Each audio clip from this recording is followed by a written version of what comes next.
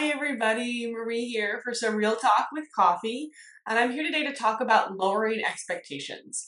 And I will say I come from the background of being a teacher most of my career, and in the world of education, the idea of lowering expectations is like this huge taboo, because the idea is we need to raise our expectations so that our students can meet it.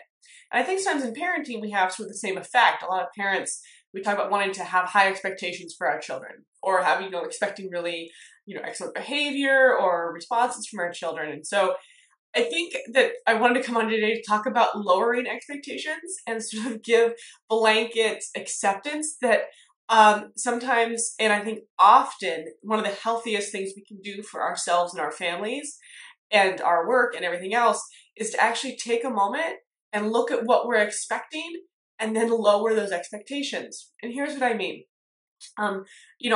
Whenever we get so caught up in doing everything at work or being on these committees or just trying to do a really impeccable job on our work and also being super present for our kids or making certain kinds of food or being a good partner or spouse. Oh, there's a lot of things that we want to do well at that we have high expectations for ourselves with.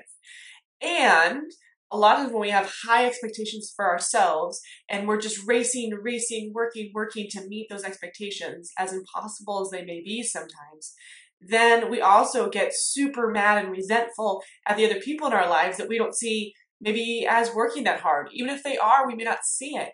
And so, when we raise expectations for ourselves and we raise expectations for everyone around us, I think those two things are tied together.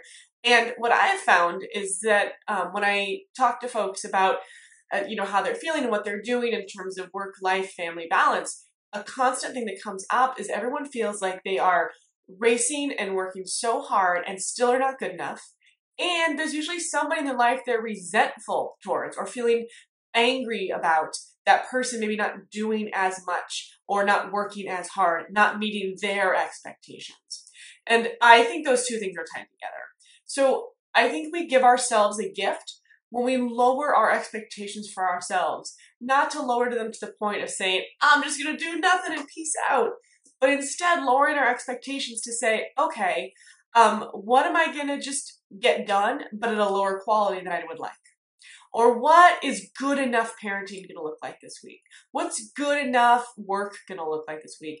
Lowering those expectations.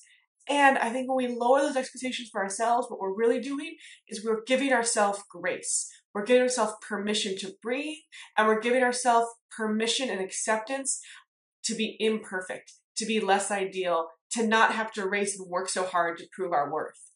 And the beautiful thing that happens when we do that, when we lower expectations for ourselves with intention and grace, not out of crisis mode, but lowering expectations with intention and with grace, we start to be able to transfer that same grace to other people in our lives. So when other people don't meet our expectations, we can take a minute and think, okay, what do I need to do with that? How can I, notice that with grace? Maybe it means we don't rely on people we wish we could rely on, but it can also mean that we don't get so caught up in resentment and anger that we cease to function.